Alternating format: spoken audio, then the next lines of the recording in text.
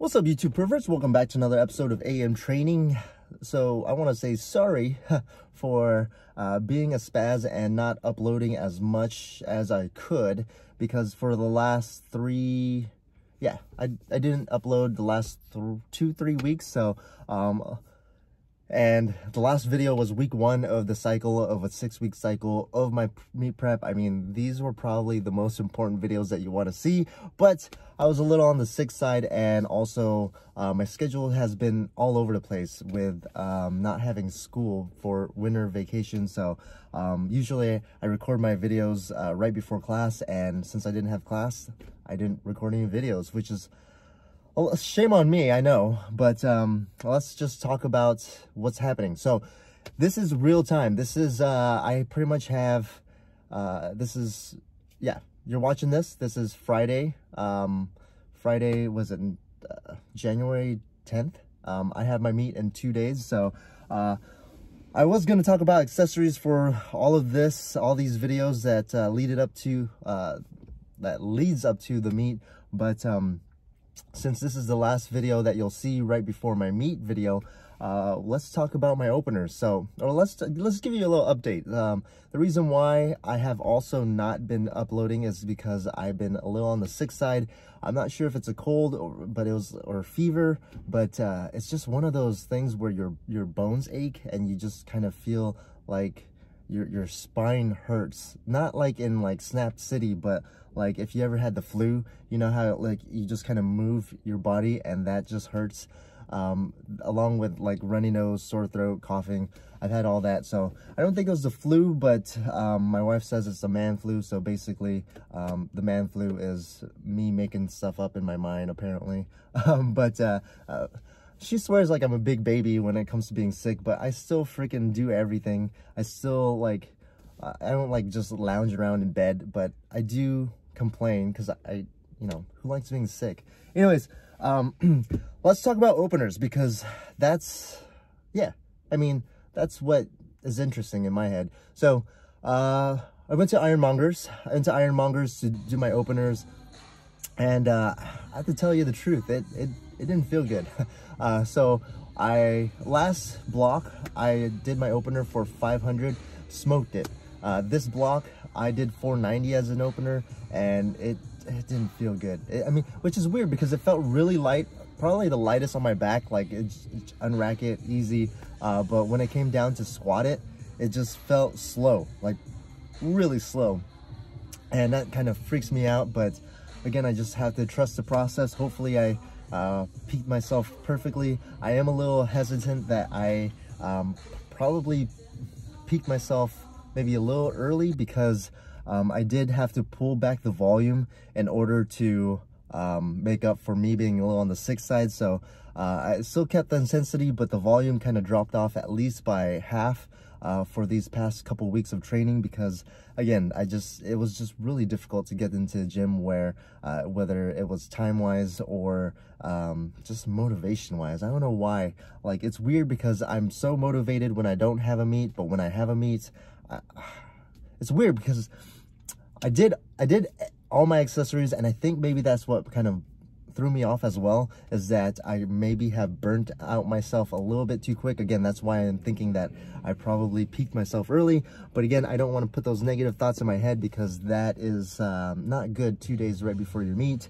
And then let's talk about the bench press. The bench press was 265 as my opener. It's pretty much my bench press. No big deal. It's like nothing significant happens with my bench press, especially with the nerve injury. I mean, it's still a little on the crooked side.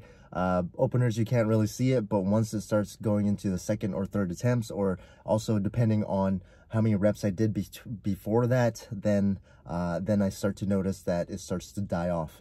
So that maybe play a factor into how I warm up, maybe less warm up for my bench press. And then my deadlift. Deadlift is a little on the sadder side, since me getting sick. I feel like me getting sick is like an excuse. It's such a common excuse where, you know, People on Instagram will like white knight themselves, where white knight, that's the right saying, where they're like, it's okay bro, I was just a little on the sick side that day, plus I had like only 2 hours of sleep and I didn't eat a lot, plus there was like sun in my eyes. So like I'm just giving you an update on my feelings, and if it sounds like I'm making excuses, I apologize. But again, deadlift, it sucks because 580 was my planned opener, at least the last block, because I could do that for a triple. Then I moved it to 560, and then during Ironmongers, my opener day, just everything felt heavy, so 540 was probably a safe bet. We'll just kind of ramp up the attempts a little bit more aggressive toward the end if I'm feeling good. So I just want to make sure I don't bomb a meet, because 540 will be my opener, but then I'll be a little bit more aggressive toward the end, where hopefully I can at least hit a 600 deadlift. That is going to be the plan, but again, we'll see how I feel. And let's excuse me, so let's talk about the TSA opener or attempt selection. So this is pretty much how I program all my clients. I just pretty much got this from the strength athletes, you know, Bryce Lewis's posse, where they made a nice little spreadsheet of, you just enter in like your goal for, your goal for the squat, bench, deadlift for your 3rd attempts, and then it pretty much calculates your attempt selection, which is pretty much 91%, 96%, 100%, respectively, with 1, 2, and 3rd attempt. So, and then you could probably see that there's like on the 2nd and 3rd attempts, there's a number below and a number above. So all that means is that if your opener went okay, or it went okay, then you just move on to the middle number. If it felt really hard, then you're gonna pick the lower number, which is like 95%. And then if it went pretty difficult, like if it went really easily, then you're gonna bump up that percentage up maybe 1%, which is gonna be 97-ish% for that higher number for the 2nd attempt. Hopefully that makes sense. And then same thing for the 3rd attempt. If your 2nd attempt moved really well, then you move up or you move down, respectively. So again, this is a great thing. I mean, there's no why fix what's not broken? So again, I do this with all my clients. It's worked really well.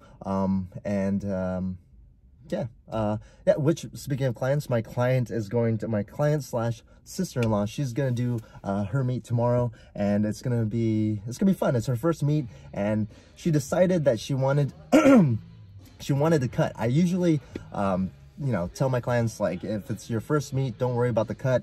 I think she's freaking out a little bit right now because she had to cut like 5 pounds or so.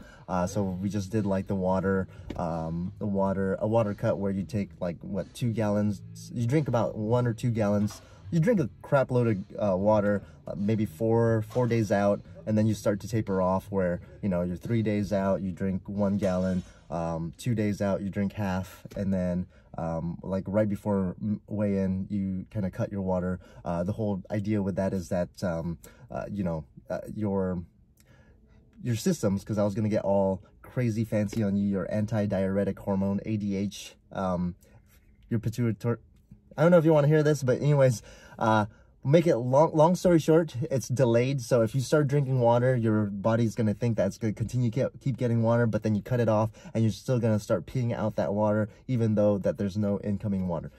I think that summed it up. Anyways, it's gonna be awesome because she's even doing cosplay. If you Naruto fans are out there, she is going to do a